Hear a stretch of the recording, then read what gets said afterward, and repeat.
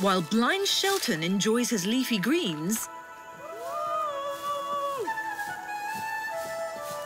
the other students have a fruit feast.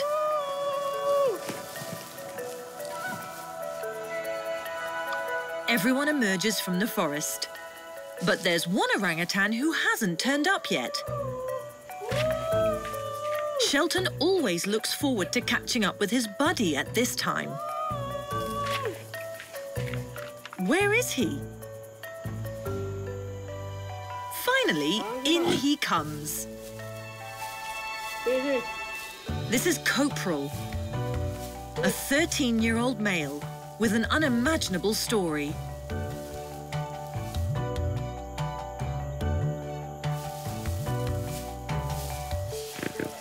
When Kopral was 4 years old, he was kept as a caged pet in his owner's backyard. One day he escaped and climbed a power pole. Instantly he was electrocuted. His arms were severely burned. Kopral's owner took him back to his cage, assuming he'd die. But after a week, Kopral was still alive. So his owner brought him to Samboja Lestari. He arrived in a heartbreaking condition. Today, despite his handicap, Kopral's doing just fine.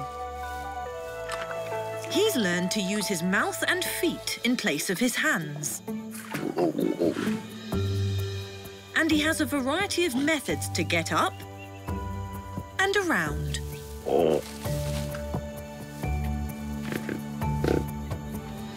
Nothing stops Kopral. He can do everything his buddies can.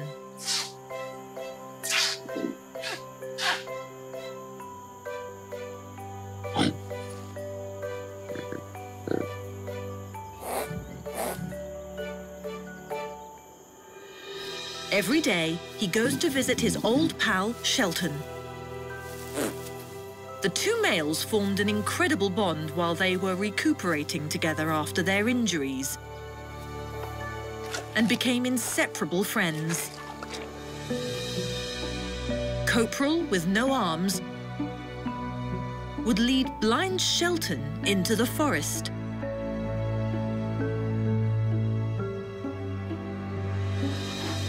Now, Shelton can't leave his cage.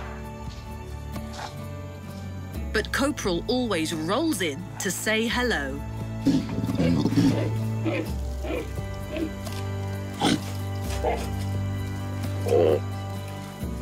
And occasionally help himself to some of his buddies' lunch.